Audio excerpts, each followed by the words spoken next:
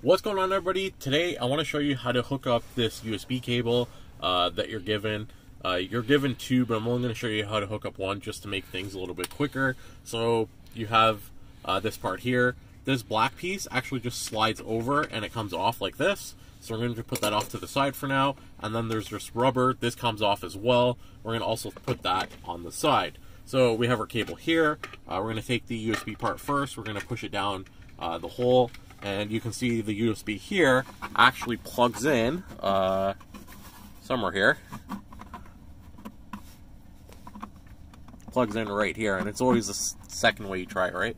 So here it is, and now that it's open, we can actually start over here, and you can see there's like a little lip that comes up. So we want to go like this, and then we're going to push it in the groove, and the should just snap right in, and there it is. So now when we take this piece here and we put it over top, it holds the USB in, and you can just put your phone on top and it just slides in.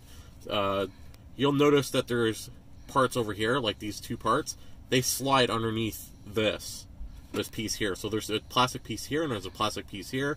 You have to make sure the open side, you can see it's open here, so it goes on like this and it just slides over.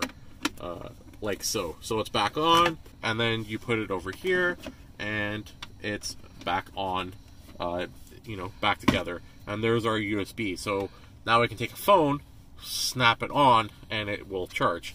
And it's all plugged in, and there's your cable. So that's pretty much how you install it. It's very simple. Just slide this piece off, take off the rubber, and you have full access to your cables. So hopefully this helps you guys. Leave a comment down below if you have any questions.